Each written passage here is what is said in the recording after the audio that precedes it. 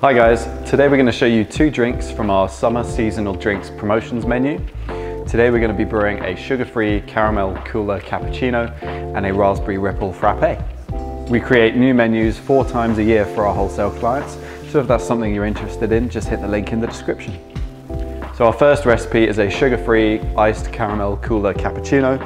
It's really just a nice quick take on an iced latte. So all you need for this is a little bit of ice in a glass, some sugar-free caramel syrup and a milk of your choice. And then also over here I've got a double shot of espresso. So all you need to do is fill a glass 1/3 of the way up with some ice. You need 2 pumps of the sugar-free caramel syrup.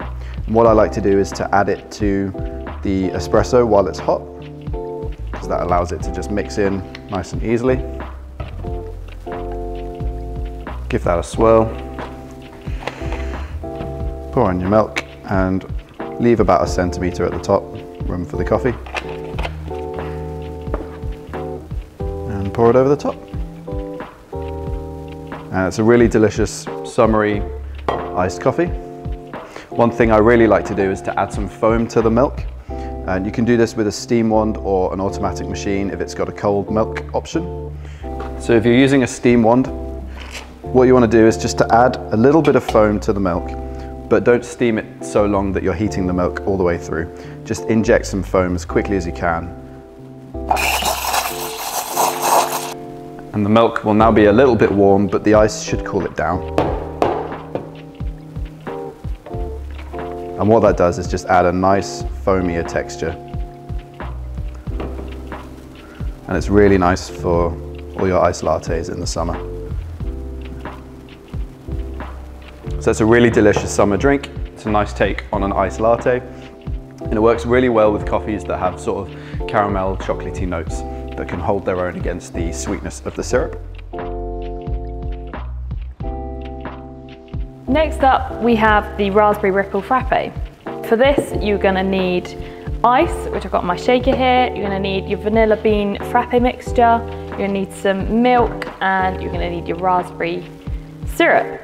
So first up, you're gonna take your cup that you'll be making the drink in, pour in your ice, and you're gonna add milk just to the top, but 1 centimetre below, like so. You're then gonna add this to your blender jug.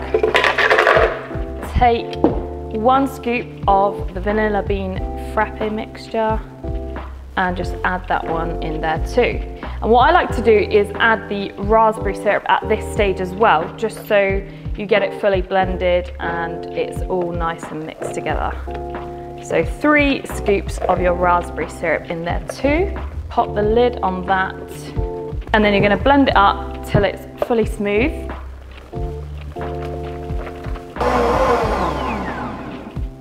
That should only take sort of around 30 seconds in your blender.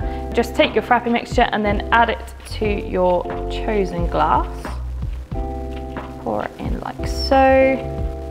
And if you're wanting to just decorate this up a bit, I'd suggest adding some raspberries on top, maybe a sprig of mint, just to give it that summery vibe. And there we have it, the raspberry ripple frappe. Enjoy.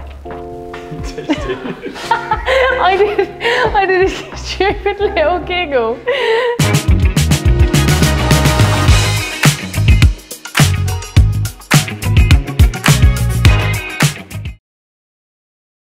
Next up, we have the raspberry ripple frappe, and today we're gonna be making that.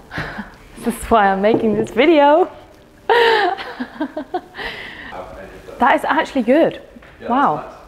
I should make these more often. We have cookies and cream in there as well.